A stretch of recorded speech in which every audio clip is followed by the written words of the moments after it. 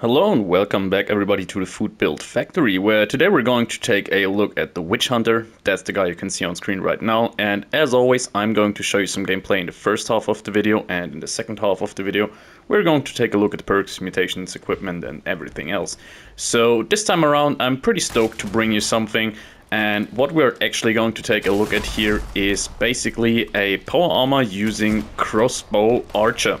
And I gotta say, this is another one of basically the subscriber requests, which I'm really stoked, by the way, that you guys actually put in some ideas and so on. It's really a lot of fun to work on builds that have these kind of fixed premises going on.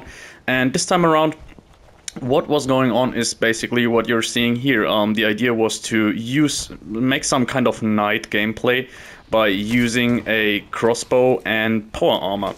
And yeah, gladly there is a pretty cool skin that we can use here, which is the by the way, I'm not hitting anything here, but yeah, this should have done it. And yeah, there's a pretty cool skin here, Wasteland Night skin. I was kind of banking on using this in the future for something like a Warhammer 40k inspired build or something, just because yeah, the shoulder patterns really work well. But ultimately, yeah, I had to use this here, and the other fixed premise was, yeah, to use a crossbow. Unfortunately, when it comes to the crossbow, it's not like we have any options, really. I mean, we do have a crossbow. To my knowledge, there's not a single skin for it. And yeah, so what we have is what we got.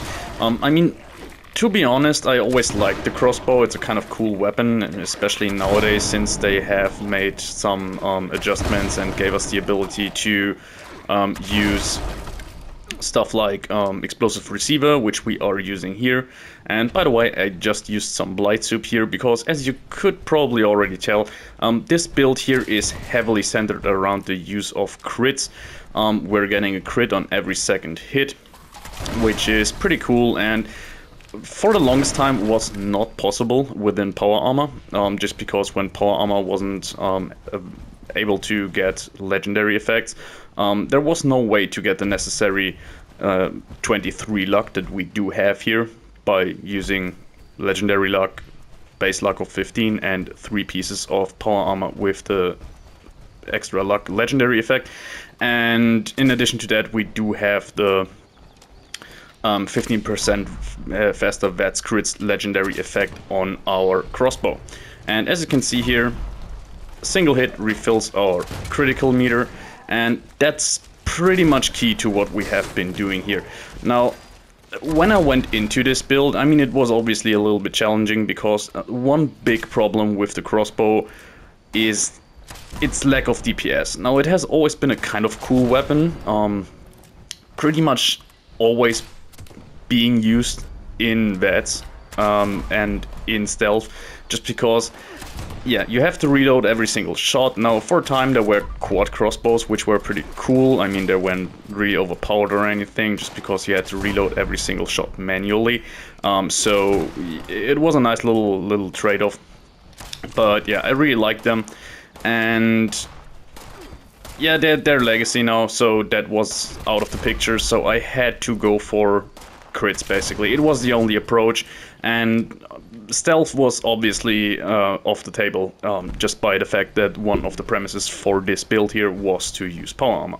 So yeah, this is what I ultimately came up with, and I quite like it. Now, as a support for situations where we do lack DPS, we do have basically the option to just be a very efficient grenadier. We do have demo expert just to boost our damage from the weapon itself, and that in and of itself means that we can use grenades pretty efficiently. Now, my grenade of choice on this occasion isn't even something that I actually use a lot for DPS, but rather the pumpkin grenade, which is kind of hard to farm. You really have to dedicate yourself a little bit to it, but it's not like it's a necessary part of this build. I just really like the visuals, and it actually marked enemies, so enemies that you will hit with this weapon will receive more damage over the next few seconds. So this is pretty great. Also has a really big radius with the Grenadier perk, which is cool. And yeah, that's pretty much the whole trick to this build. There's not too much to go over in depth.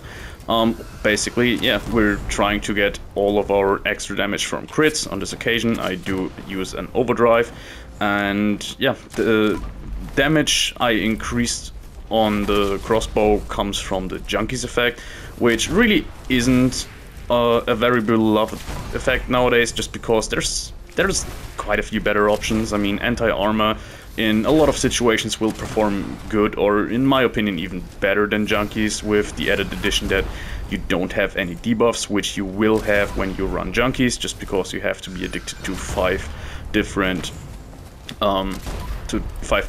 drugs in order to get the most out of it, which is I think 50% extra damage. But yeah, that's pretty much it. Now, another little kind of support that I do have within this build, which is something I really like to use in a lot of cases, where just, yeah, my ability to deal with groups of weaker enemies is limited, is I'm using Paint Rain here, which I love the perk.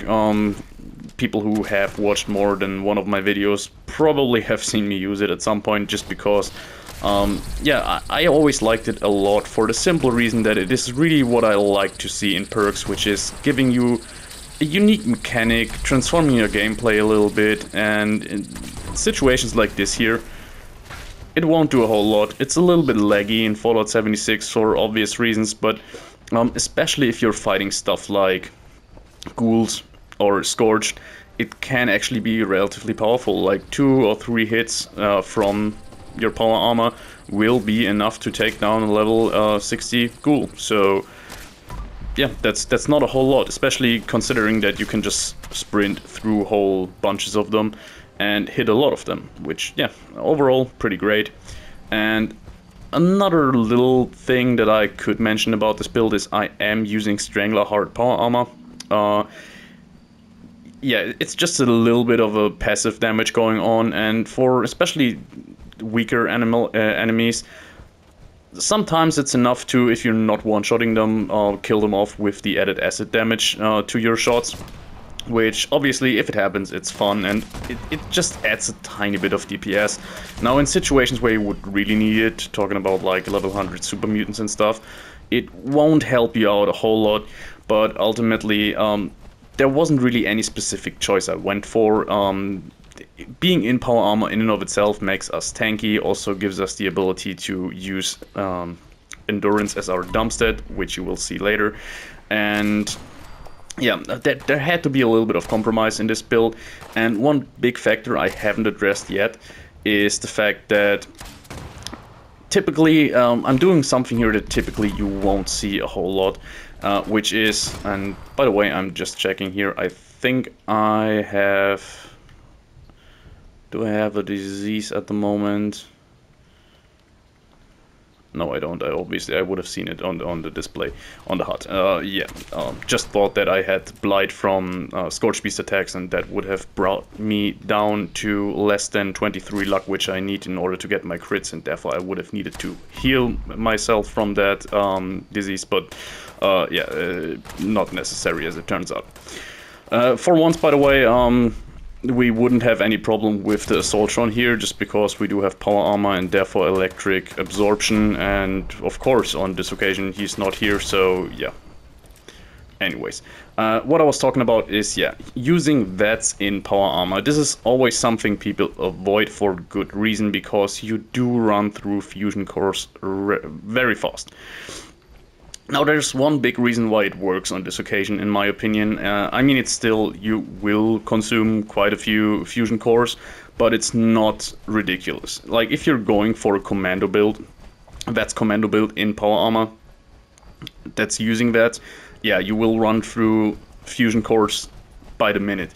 But on this occasion, the low fire rate of this weapon actually helps us out here, because while still per shot you actually use quite a bit of fusion core charge, it's not too ridiculous just by the simple fact that you're not shooting a whole lot. And yeah, that's basically the whole trick to it. I mean, we do have power user and we do also have cooling vents on our limbs, but that's just because, as I said, I am using Strangleheart power armor, which in fact does use the modifications for ultraside power armor, which are not so easy to come by, and therefore I don't have calibrated shocks. So yeah, those 10% less fusion core drainage I get from the cooling vents, I would easily trade them off for more carry weight with calibrated shocks if I had them on this occasion. And yeah, other than that, I mean, you see that we are actually doing relatively well, which still was surprising. Now, when I was first talking with Doctoro, shout out to Doctoro, by the way, who came up with the idea. I'm pretty sure I failed to mention that in the beginning of the video. We were talking a little bit about how he envisioned it and everything, and one idea was that, yeah, we will probably need something as a backup.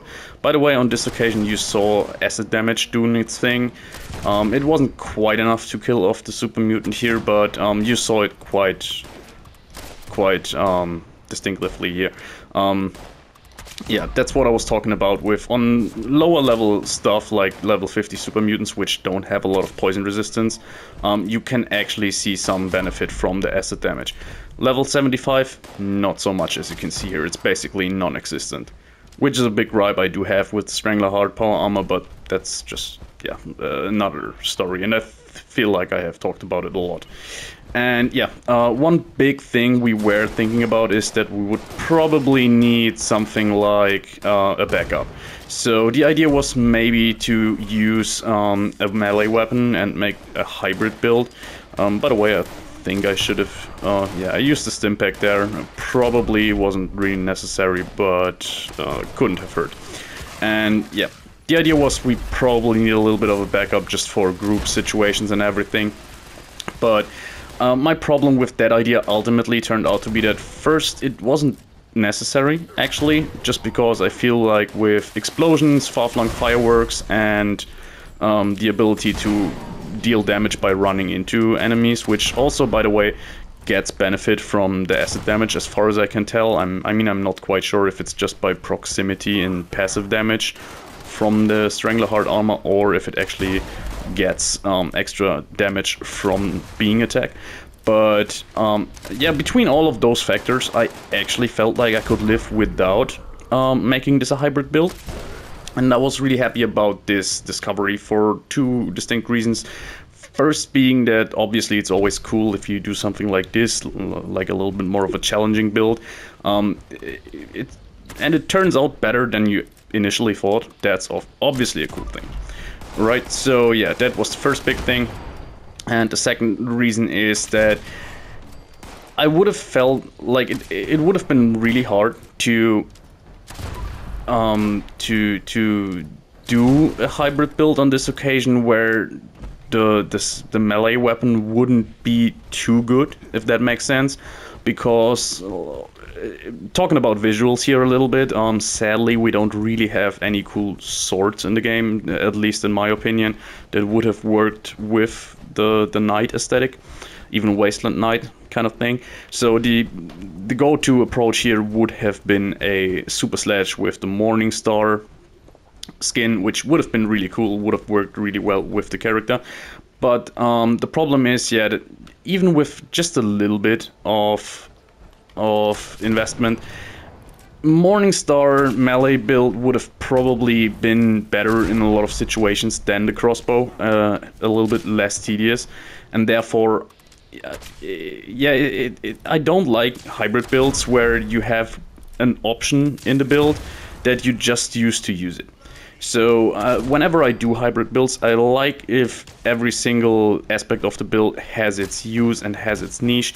And the moment I would have used something like Incisor and Martial Artist, probably I would have just 99% of the time went with the Morningstar and would have ignored the crossbow, which kind of would have failed the idea of the build. So yeah, ultimately I decided to not use any other weapons other than the grenades.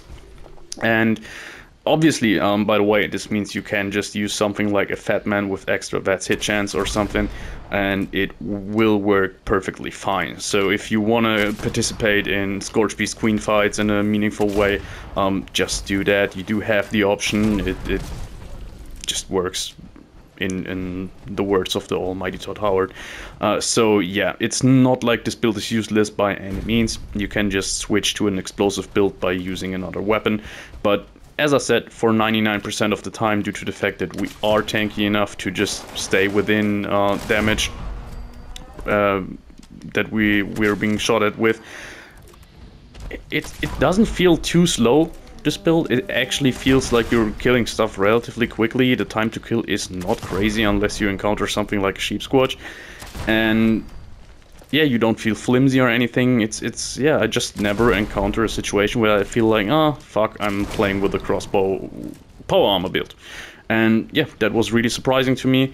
So yeah, can't say a lot. I mean, we do have extra crit damage, by the way, as a legendary effect on top of Junkies and the Vet's crits filling faster. So yeah, another cool thing, depending on how you look at it, but I mean, about using the crossbow here is that one big drawback to going for a Vet's crits on every second shot approach on a full health build is you are pretty much relying on the 3rd star legendary effect on your weapon being Vet's crits filling faster. It's just a must-have if you're going this approach, unless you want to go low health and use go up to like 34 luck, or just do it with temporary buffs on a full health build. So you often miss out on pretty good stuff like faster reload. Talk about a railway rifle, for example. It always feels like a missed opportunity to not have stuff like faster reload. And on this occasion, yeah, faster reload is off the table. As far as I know, faster reload doesn't exist for the crossbow, and there's no way to increase the reload speed of the crossbow for some reason. Now, I do have speed demon on this build, and initially I thought I felt like it was reloading faster, but ultimately I'm pretty sure it doesn't. But anyways, it was a long story. I had a lot to talk about on this occasion, but I ultimately feel like, yeah, we are done, and I feel like, yeah, everything went fine. I hope you enjoyed the gameplay part of the video so far, and now we're going to take a look at the in-depth information, like starting off with our mutations here.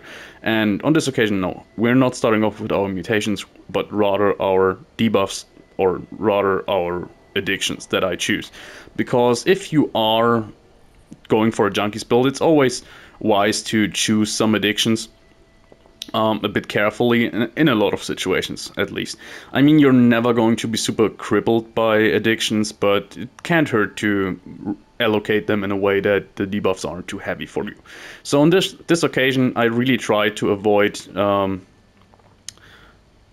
addictions that would, first of all, hurt my luck. So debuffing luck was a no-go, and other than that, yeah, perception and agility, if I could, I tried to avoid them, but you will see I do have 2 addictions that will debuff those attributes, but not by a lot. So yeah, starting off with buff out, -1 endurance, -1 strength. I already told you endurance is our dump stat, just because, yeah, we really bunk on the fact that we are using power armor here, and for a power armor build, you are not super tanky, but you're not super flimsy either, so it's fine. And strength really doesn't do anything for us, so we can happily go down with it. Then we do have fury, strength and perception. This is one of the addictions I mentioned. We do have -1 to perception, but ultimately we can live with it, especially since every second shot will hit for sure, just because it will be a crit. So what I do a lot, I'm not sure if I've done it a lot in the video, but I have found out that oftentimes I just target the torso for filling my crit, and then on the second shot switching over to the head and using a crit there, just because the absolute majority of our damage comes from our crits anyways, and hitting the torso, you always have a good chance if you are in range, so that way worked out pretty perfectly. So yeah, that's what I did for a lot of times. Now, Manted's addiction, this is just, in my opinion, one of a must-have if you go for a for a Junkies build, you can never go wrong with Mantad's Addiction. It's -1 Charisma. It's absolutely useless unless for sharing perks. This build here is a solo build, so it doesn't matter at all. Then we have Overdrive, -1 Strength, already said, pretty unimportant for us, but Agility, yeah. You will see though, other than with pretty much every single other VETS build I have done, Agility is not a dump stat for us, but it's surprisingly low for a VETS build. But you just don't need a whole lot AP. Not that the crossbow in and of itself is a super action point efficient weapon, but you're not doing a whole lot of shots, and every now and then you will have time to refresh your action points, which you saw during the video. We never really ran out of AP. Wasn't a problem. And lastly, we do have Psycho Addiction. So yeah, -1 to strength and -10 to damage resistance. Med-X would have been a good choice too, but I just didn't have Med-X here. It could not be crafted, and I couldn't be bothered to import it from another character. So yeah, that's basically it. We still have benefit from our Blight Soup here, +100 crit damage, massive boost. Usually I not use temporary buffs, but on this occasion I really felt like, yeah, this build can use it. And yeah, Blight Soup super readily available. I mean, there's no real reason if you are running a VETS build to not always be on Blight Soup. Lasts for half an hour with no perks or anything, and super easy to craft. So yeah, take it. By the way, 50% extra crit damage standard, but it is 100 because of one of our mutations, which we are going to take a look at now. Starting off with Bird Bones. Extra agility, nice for a VETS build, obviously. Strength, as I said, dump stat. Then we do have Eagle Eyes. This gives us a little extra perception and yet more crit damage. We really bunk on crit damage here, so this is perfect. Yet again, -4 strength, fuck it. Then we do have Grounded, just because it didn't really hurt on this occasion. Extra energy resistance at the cost of less energy gun damage. We're not using an energy gun, so yeah, it's just 300 energy resistance. Absolutely not necessary due to the fact that we have high energy resistance to begin with, and we do have electric absorption, so really not necessary. You can definitely live without Grounded. It's just that it has virtually no downside to our build. Then we do have Healing Factor. We really don't need a whole lot of chems on this build, just because we are in power armor, so yeah, and we can readily spam Stimpaks in power armor without any animation to go through, so I found that, yeah, having health regen after every single fight was a nice thing to have. Then we do have Herbivore. This was the mutation I just touched upon when I was talking about the Blight Soup, just doubling the benefits from plant-based food and drink items. So yeah, basically it's just here to give us 100 extra crit damage rather than 50% from Blight Soup. And then we do have Marsupial and Speed Demon. Now Marsupial just for jump height, extra carry weight, always nice to have.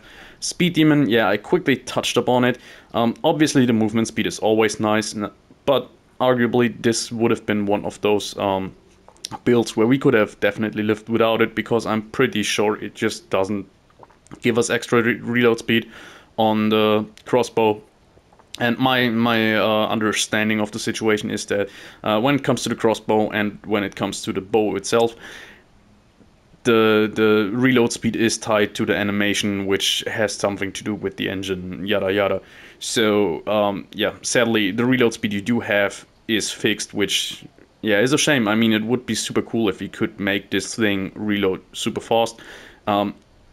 In my opinion, Bethesda should go all in on such stuff, even if it looks ridiculous. It would be way more fun to use weapons like this. But anyways, we have what we have, so just so you know, I think Speed Demon doesn't increase reload speed here.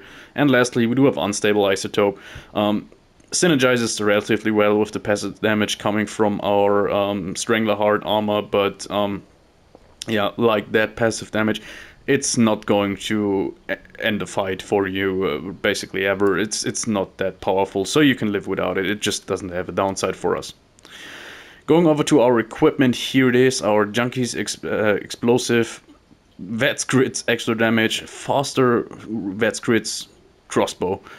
what a mouthful. We do have iron sights, which just give us the best accuracy here, and we do have explosive frame. Now, starting the build off, I was going with a prime frame, but ultimately with the junkies effect and demo expert, we're actually doing more damage with the explosive frame than with the prime frame, so it was kind of a no-brainer. And even if I wouldn't have gone with the explosive frame, I probably would have chosen to use Demo Expert anyways for additional grenade support and everything. So yeah, this is how it turned out. Also gives us some area of effect, which is nice. And since the crossbow is one of those weapons that doesn't have any damage altering modifications other than the frame, turning it into explosive actually is pretty effective, which is nice. And yeah, I didn't regret it a single time. So we do have 212 ballistic damage without any adrenaline going on, which is okay. I mean, if this thing would fire faster, it would actually be pretty great. And yeah, not a whole lot else to say here. Really ammo efficient. We ran through like 200 bolts during the video, so that's actually pretty good in my opinion. And condition, I mean, keep in mind we do have some perks that help us with that. But yeah, we started off with 200% condition and we lost about 25%, I would say. So it's actually surprisingly durable. I going into this video, I thought to remember that this thing breaks really quickly, but maybe they patched it or something. Actually, I'm surprised. It holds together really well. So yeah, good to go on this occasion. Then here we do have our pumpkin grenades, by far not the most damaging grenades. I mean, yeah, 211 damage, pretty similar to our crossbow in and of itself. 40 radiation resistant damage, also not something that's going to do a whole lot for us. I basically just throw these things around in groups because they give us some extra damage for the following shot. I mean 5 seconds, but that's basically the following shot on this occasion. And yeah, they make a big... Let's just show it again. They make a big orange cloud, which is kind of cool. I liked it. For some reason, I felt it fit the character. So yeah. I also do have some explosive bait here, which I planned on using, but I didn't really. And yeah. Then we do have our armor, and really not impressive here. The only thing here that's of interest is I do have 2 pieces with a P refresh, and the rest has +1 extra luck. That's everything else I was looking for. Now, when it comes to the helmet, in terms of modifications, I do have a sensor array giving me some extra perception, which should never be your #1 choice. I mean, I would always take the VETS metrics overlay, or how it is called, that gives you straight up extra VETS hit chance. Would have been nice, but yet again, getting modifications for Stranglerheart power armor isn't that easy. And yeah, it wasn't ultimately too necessary, but yeah, keep in mind we could increase our VETS hit chance by those means. And yeah, other mutations, the only thing not mutations but modifications, I think the only thing I have modified here is our torso with core assembly for extra armor action point refresh, which obviously synergizes very well with the 2 powered legendary effect pieces. And yeah, that leaves us with our perks. And I was talking a whole lot about how strength is one of our dumb stats. It's not actually in terms of our base strength. It's just because all of the debuffs we do have, while having 11 strength base, I think in all reality, I mean, let me quickly check. Yeah, we only have 4 strength. So yeah, this was really where we were dunking all of our debuffs basically. But there were some perks that were useful to necessary. On this occasion, necessary for me, traveling pharmacy, just because I had a few problems with carry weight. And yeah, this would have been unnecessary if I had access to calibrated shocks here, but even then I would probably use it. Then we do have bandolier just to ease the burden of our ammo. I mean, bolts aren't super heavy, but if you want to carry like 4,000 around for some reason, you can with bandolier. Then we do have Ordnance Express, yet something that helps with carry weight, because yeah, grenades can quickly become a burden yet again, so yeah, that helps us here. And lastly, Pain Train. I didn't really show it too much in action, but that's just because when it comes to the route I'm using for my videos, there's not a whole lot of situations where it becomes really useful, but where it shines is, for example, White Springs golf course, golf club house thingy. Lots of ghouls, sprint through them, turn around, sprint through them again. Half of them are dead. Nice thing. Then we do have Perception. Here's a lot going on. I mean, the obvious thing here was Archer, Master Archer, and Expert Archer maxed out for extra damage. Then we do have Bow Before Me, extra armor penetration, and stagger chance. Not a stagger chance just because we shoot so less frequent. It doesn't really help us too much here. We're really here for the armor penetration, and that's basically it, but it's necessary in my opinion. Probably more effective to have 36% armor penetration than having 20% extra damage. So this should be your priority. And yeah, ultimately, in the beginning I went with rank 3 of Concentrated Fire, but ultimately decided to go with rank 1 just so we can target individual limbs. So yet again, something that kind of diminishes our ability to hit targets reliably, just because rank 3 would have been better here. But I really wanted to have Grenadier. Now, I'm pretty sure it doesn't affect the radius of our explosion from our crossbow, but it was mainly here so we can use our grenades a little bit more efficiently. Going over to Endurance, speaking about grenades, Fireproof was kind of necessary here. We are in power armor, we don't have access to a advanced chest piece. We still take some damage from our own explosions, it's just not by any means a burden. So yeah, rank 3 of Fireproof was necessary, otherwise we would have killed ourselves a lot with grenades and our own shots, but this makes it so that's not the case, even though we take a little damage from it, but most of the times no problem.